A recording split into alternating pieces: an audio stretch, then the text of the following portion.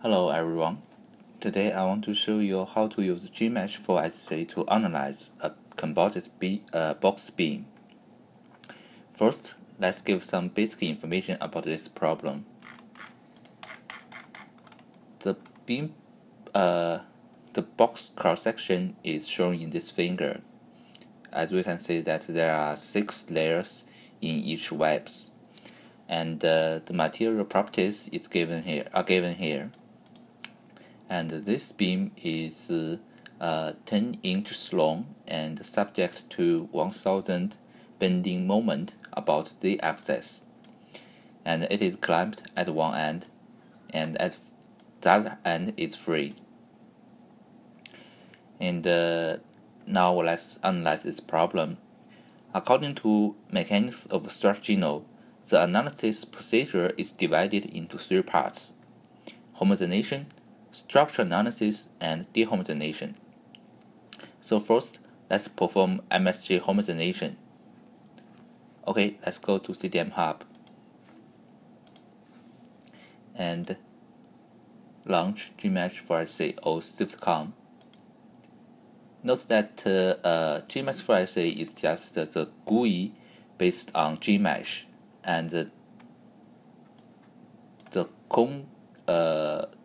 computational ability is SwiftComp. So first, let's create a new file. Let's call it box.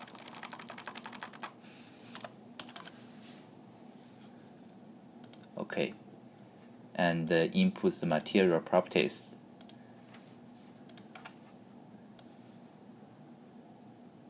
Okay, E1, E2,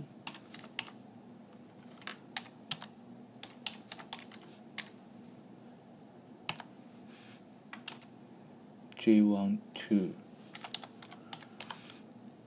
J1, 3, J2, 3, mu1, 2, mu1, 3, and mu2, 3. Okay, this is my material properties, or the properties for each lamina. And then go to Common SG. Let's create the geometry of this cross-section. Some common beam cross-section has already been coded into this software, so it can easily generate it. Choose box and the composites. Let's define the layout. Click Fast Generate. Select the material properties we just defined. And if you go back to see, this is our boxed cross-section. In each plate is 0.005 inch, and the layout is given here. And okay, so the first we define the upper edge of or upper web of this box beam. So it should be negative 15 degree. Apply thickness 0.005. Click Add.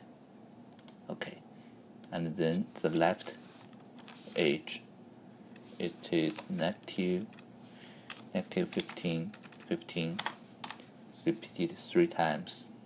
Click Add. Okay, and then the bottom edge is positive 15, repeated 6 times. Click Add. And the last one is the right edge, negative 15, repeated 3 times. Add. Close. And input the width and height of this cross-section.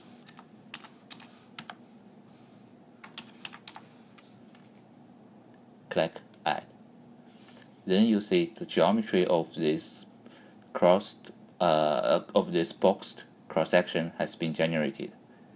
and then we can go to mesh, click mesh control. We want to get the we don't want to use triangular mesh, so we convert triangular to be the to be the square mesh, and let's set the mesh size to be 0.5. Okay, and generate a 2D mesh, and to see it clearly, we can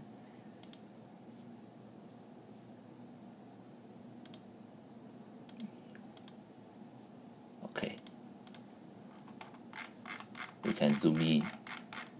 See, the mesh has already been created, and we want to get a more accurate result, so we can set the order as second order element. And then we are ready to perform homogenization. Click homogenization beam model. Please note that here we need to choose the material coordinates. Click save and run.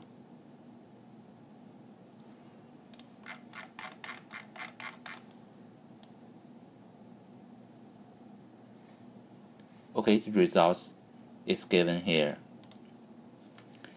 As you can see, this result should be the same or very similar to the results given here. The small difference comes from the mesh, different mesh algorithm or different mesh size. And once we have these properties, we can perform the structure analysis. Let's close this and create a new file, called it B. Click OK, and we can directly build our beam using the CAD capability of Gmesh.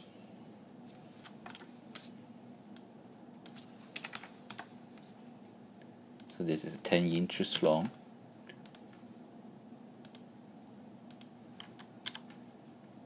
And we need to define the properties of this beam.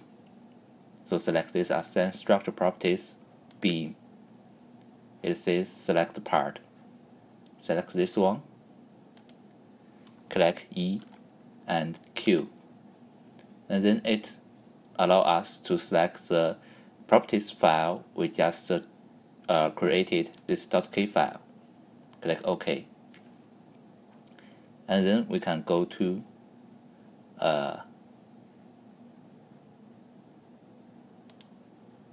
1D mesh, generate. Maybe the mesh size is too big. Let's close this and set the size to be somehow small. Let's see. Okay, so the reason it didn't show up is in order to see the mesh in the previous example, I just set the mesh point to be invisible. So actually the mesh already generated. This is too fine. We don't need to have this fine mesh. But it doesn't matter, it still can run very fast. Let's say the mesh is ready. Then I can go to Calculus, write IMP file. It says IMP file is generated, and import structure properties. Okay, and then define step. Here we need to manually input type some command or keyword to define the boundary conditions and the loading condition. Calculus shares the same format as ABAX input file. So for the users who are familiar with ABAX MP file, it is easy to use this software. This is my boundary conditions. It says at point 1 it fixed the degree of freedom from 1 to 6, which means that is a collapsed end.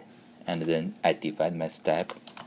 This is a static loading and a concentrate load acting at the point 2. 6 means the moment with respect to the axis. The magnitude is 1000. And the end step. Okay.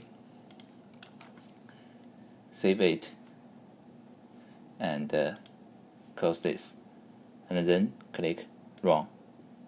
It says job finished. Close this, and we can see the results. You see, we can see the displacement, rotation, and strain at the gauge point and strain at the node point, and also the stress resultants. The last step is to perform the MSG dehomogenization to get the local stress and strain distribution. So let's open the structural file we just created. We first created this box.go. Click OK. Now this is the file we first built, and now we can directly go to dehomogenization. Click Beam, and input this structure responses, which we can find from the results file calculate in the structure analysis. Let's say we want to see the local stress strain field at the middle of this beam, which means at the point of x1 equal to 5 inch. And let me input the structure responses. You can find this data at the results file generated by the structure analysis. Once 1.47565 e to the minus 4 kappa. Oh, this is 0. Okay, this is 0 and this is 1. And kappa 2 is 4.5.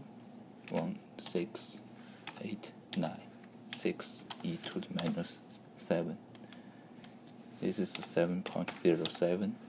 9066 e to the point negative 3. Click Save and Run.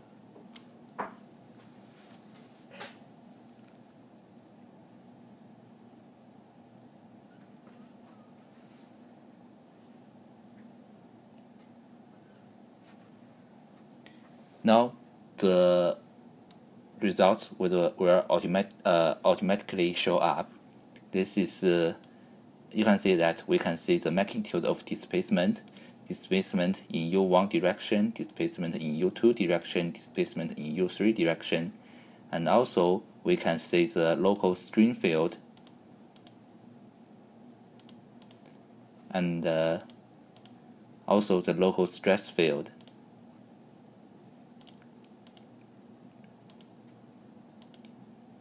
You notice that we only have we only create a structure node in a 2D sense, but we can get the stress and the strain components for the 3D case, which means we have all the stress and the 6 stress component and the 6 strain components. And in order to further illustrate the accuracy and the efficiency of MSG, we compared the results with 3D FEA model, and this is the results at the end of this document. We compared, this is the sigma 11 at a certain cross section at x1 equal to 5 throughout the whole cross section, and you can see the result is agrees well with the 3D FEA results, and you can see all the details. You can find all the details in this document. I hope you have learned